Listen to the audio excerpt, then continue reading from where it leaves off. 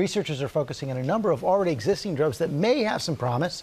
TJ Holmes here with the details. Good morning, TJ. Hey there, George. And what we're talking about when we say promising. If a man has coronavirus, he's given a particular drug and he gets better. That means the drug can now be seen as promising. But promising is not proof for the medical community. You need time, you need trials, you need evidence. We're not there yet, but there are some families out there that will tell you they have all the evidence they need.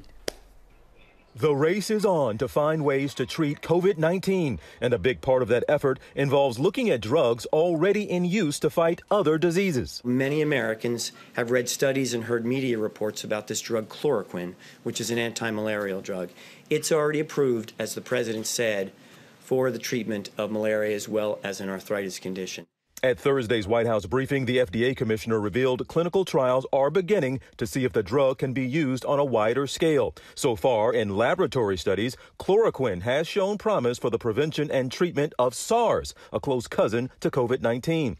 Chloroquine seems to have helped Greg Mundis, whose son says he was on the brink of death Monday night, then was treated with the drug and has now done a 180. It's certainly hard to tell if the hydroxychloroquine really was the turnaround drug, but I will tell you that the timeline certainly would point towards it, because 24 hours after he was on it, he really turned the corner. Scientists are also now looking at convalescent plasma. That's a potential therapy using plasma from coronavirus survivors. There's also remdesivir, a non-FDA approved drug previously tested to fight Ebola that's already being credited with helping save lives. T2 Pamachan, a father of 3, is on a ventilator after he was diagnosed with coronavirus Sunday. His wife says he's showing improvements after participating in a clinical trial using remdesivir.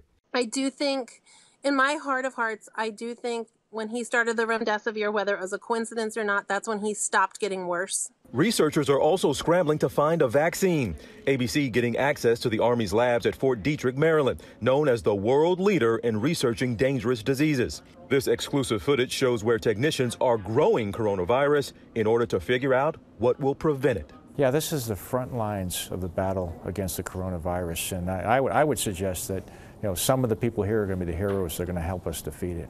And look, scientists all over the world are scrambling to find treatments and a vaccine. But right now, the truth of the matter is there is nothing that is proven effective to treat coronavirus. And as far as chloroquine goes, doctors are saying do not run out there and ask your doctor to prescribe you this stuff. For one, you probably don't need it. And also, George, you could take up some of the supply that maybe somebody does need. Well, hey there, GMA fans. Robin Roberts here. Thanks for checking out our YouTube channel. Lots of great stuff here. So go on, click the subscribe button right over here to get more of awesome videos and content from GMA every day, anytime. We thank you for watching, and we'll see you in the morning on GMA.